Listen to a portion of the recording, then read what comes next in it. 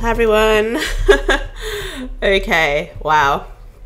So Alien Blackout. I had a feeling it was a mobile game just because of the sort of games that Fox Next was releasing last year. I believe it was Marvel Strike Force, and also X-Files Deep State. So it wasn't so much a surprise to me, it was just, I was just wondering what sort of mobile game it would be. And it kind of makes sense that it would be just like Five Nights at Freddy's. It's a very effective sort of formula, and because that sort of game is really popular, I get them trying to kind of piggyback on that popularity. And as well as that, it doesn't take much to go into a sort of game design that would be appealing. Trying to imitate Alien Isolation would be too hard on a mobile, that sort of thing. But what I wanted to do is kind of read out a couple of reactions across different social medias. So I'm going to go to Twitter right now, and we'll just share a few points of view. So here's Highest YouTube. They say, really wish they just messed up the upload schedule, and this was intended for April 1st. Yeah. Herb Kaiser says, just name it Five Nights at Ripley's already. You're fooling no one. Nail says, can't wait to experience such terror from my 6-inch screen. Said, no Alien fan ever. Reborn Exists says, I'll pass on this BS. And, you know, you kind of get the idea. So that's just Twitter. Let's see what people on Tumblr are saying. Someone's posted a meme. It says, me when Fox confirms that Alien Isolation 2 isn't happening, nor Amanda Ripley movie, but they're cool with giving us a mobile game and MMO. And there's an image of this woman saying, this fucking sucks. A blog post from Daily Aliens on Tumblr says, Alien fans, we are finally getting Isolation sequel, Alien Blackout. And there's an image of Sigourney Weaver saying, I'm happy to disappoint you. It doesn't look like people are liking Alien Blackout so far, which is a pity. I think it's a good opportunity for Fox to kind of find their feet again, especially with horror franchises being the way they are at the moment. There's a lot of expectation put out there for any type of sequel or reboot to be done, and not just in the Alien franchise, but in franchises in general. So it makes it a bit tough. But for those people out there in Twitchland, I'm wondering what your reaction is to the Alien Blackout announcement.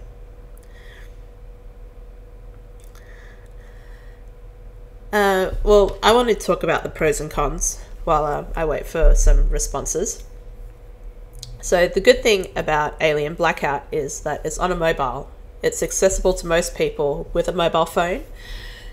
It's not like a VR headset, which is going to set you back around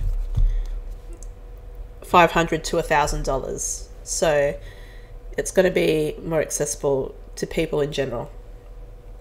One of the other good things is that with a mobile game being so affordable, you don't have to shell out close to $100, which is kind of how much we pay for games here in Australia currently.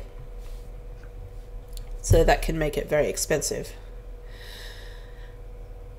Another thing that you've got to consider is why Fox has decided to go for a mobile game. And that's kind of the way everything is going when it comes to making money. It makes the most sense to be able to do all of these things. And in general, I don't believe that a decent PC or computer game would be ready by this time, even for something to kind of showcase. So everyone knows what happened at the Game Awards some time ago when they did the Diablo announcement. It didn't go down too well. Let's just say there's a lot of memes that have come out since then. Do you even have phones? Yeah, it's kind of disappointing when it comes to that, but hopefully, and I believe the guys at Perfect Organism had said this too, that a game like this could be really great for the casual gamer, because Alien Isolation, even though it's a fantastic game, really love it, it can be really daunting to play something so scary. It kind of puts a couple of people off. They want that sort of like first-person shooter, Colonial Marines sort of feeling, and Alien Isolation doesn't do that. It's too much based on the first movie, and Colonial Marines is too much based on the second movie, so you're either going to get horror survival or horror action. And I think this is kind of a mixture of both, probably more so for Alien, just because of the survival aspect and trying to get your crew to safety. And the use of Amanda Ripley is also intelligent, because it's a character that we, at least people who've watched the movies, would be familiar with being mentioned in Aliens. The gaming community would be familiar with from Alien Isolation, and the fact that Fox recognizes Alien Isolation as canon as well. Although Alien Blackout is kind of like a sidequel to Alien Isolation, even though it's a sequel, it's not recognized as canon because it's a mobile game. It's nothing. It's just something to kind of tie people over, something to play while you're waiting to meet up with someone. It's not going to be a severe investment in your time. And I think for $5 it's pretty fair. I've already pre-ordered it. I totally support this sort of medium. I wouldn't want it to be the only thing, but I think it's a nice way to start off the year, because there's just so much that's going to be coming out from Alien. And one of the announcements today was actually Memory, which I had known about for a while now. I've reported it on my blog, and I first heard of it through, I believe, one of the other Alien blogs, which I'll post a link to. So Memory is supposed to be a documentary written about Dan O'Bannon and Geiger's involvement in the making of Alien, and it's going to contain a lot more behind the scenes stuff and unseen concept art. So I think it's a nice way to kind of like bring everyone back down to earth after the kind of like the blow up and the outrage from the Alien Blackout game. And I'm not saying that, you know, people shouldn't be upset or people shouldn't be disappointed. I kind of expected it to be a mobile game, so my expectations were met. But I think people should stop this whole competition of outrage. It seems like it's always whoever's the first to be most offended is the best fan. People threatening to burn all of their Alien collector stuff. Yeah, it's I don't know. I've never been upset about something to that sort of point. When a fandom gets ruined for me, or not even ruined for me, but I don't get into something anymore because it did not meet my expectations, or it's not something that kind of made me happy.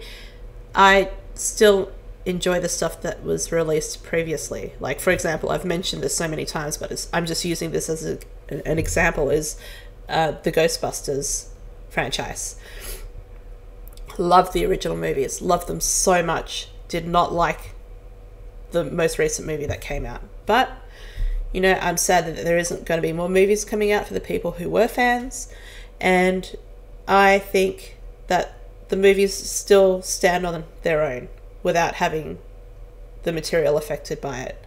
And I feel the same about the Alien stuff. I mean, like, I've liked everything that have come out from Fox, but to me, if you don't enjoy what's being showcased or released, then you don't. It's just as simple as that. It's just a matter of different tastes. I'm sorry if these sorts of decisions by Fox have affected you in a way where you want to burn all of your collectibles and models and throw out your DVDs. That's, if you want to express yourself that way, that's fine. But it seems a bit full on.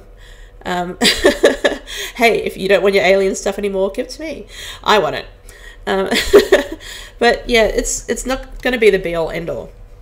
They started creating the Instagram accounts and Twitter accounts back in September last year. You know, there was this massive build-up because we kind of know that there's going to be a lot of stuff happening for the 40th anniversary of Alien, but we just don't know what it is and when they're going to release it.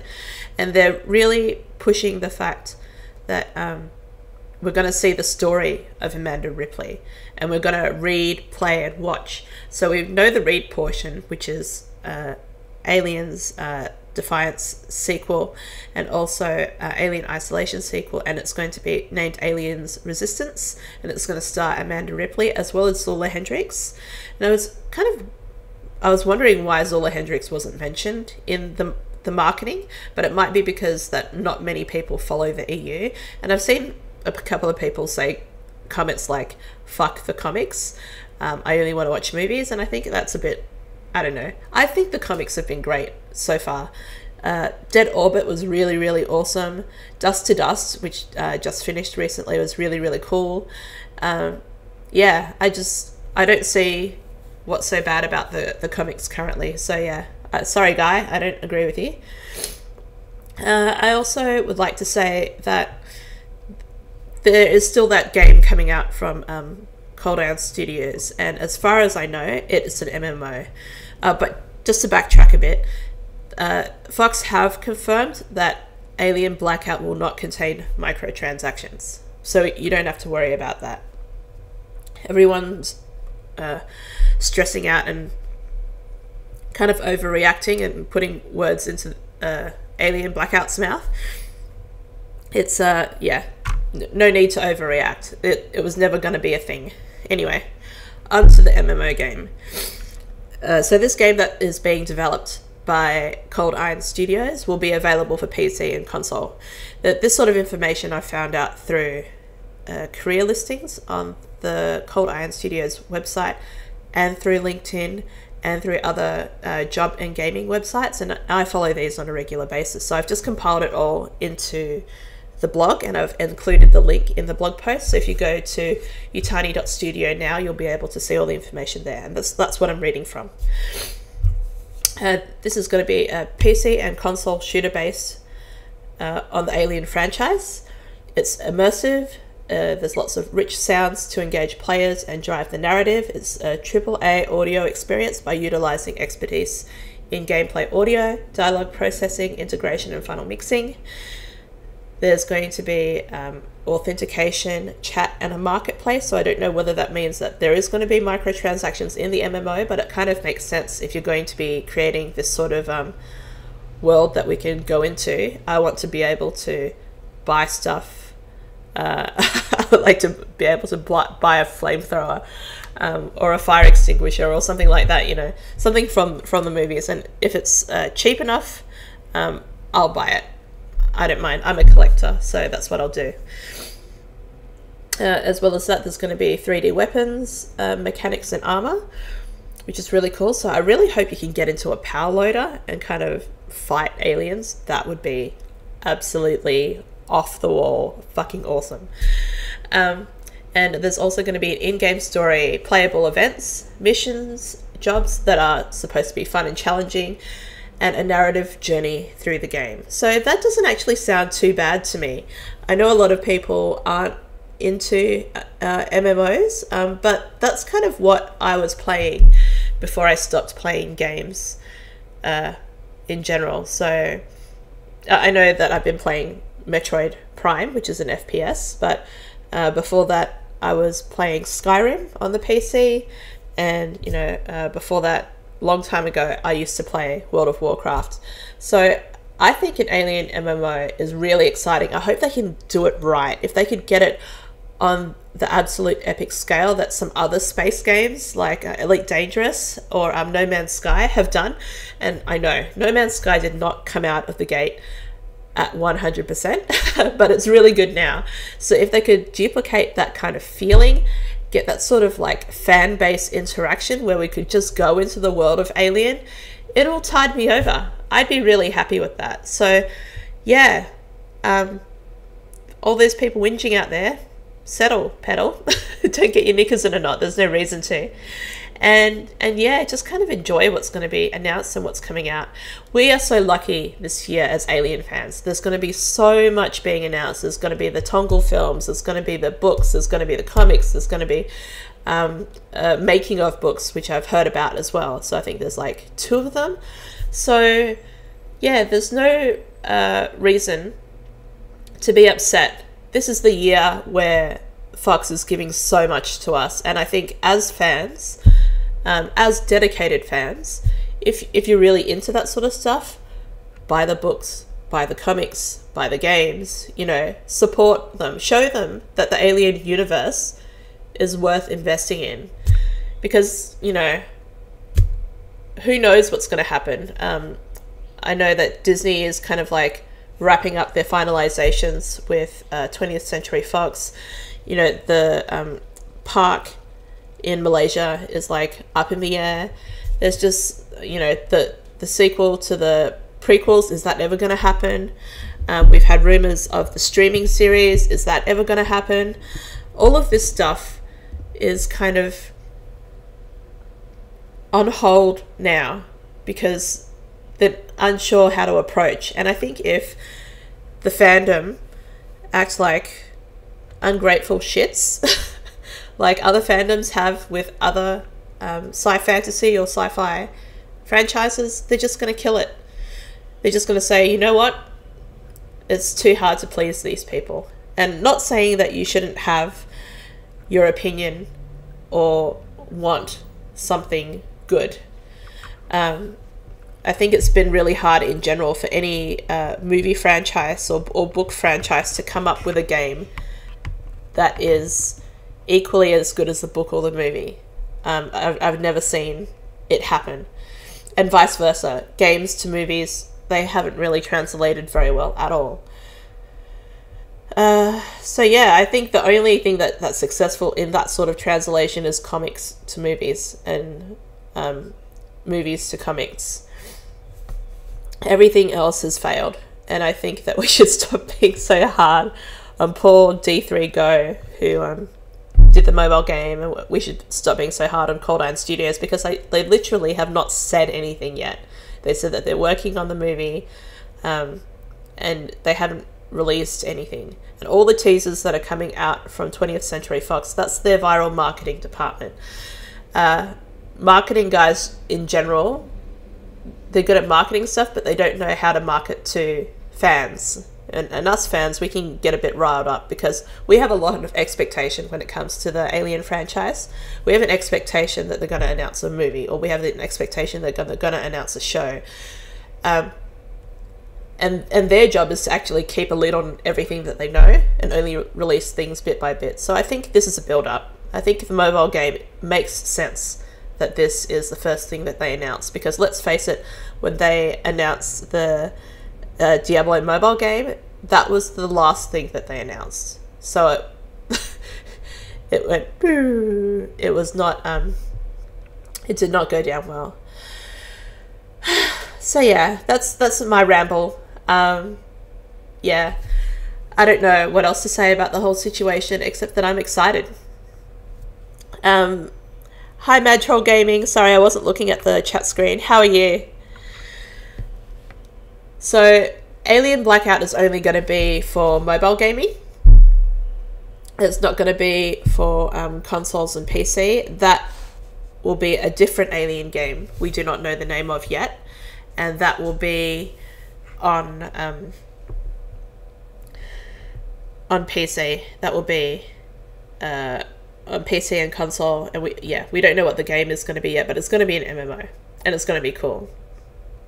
And I think people should just, you know, chill out. So yeah, I'm sorry, my bandwidth is doing really badly currently, so I apologize if it's been freezing and cutting out. I think it's because it's school holidays and every man and their dog is currently using the internet on the street. So yeah, I will make sure that my streams in future will not suffer from this sort of lag. But anyway, I should get going. Thank you for tuning in. This is Mother, signing off.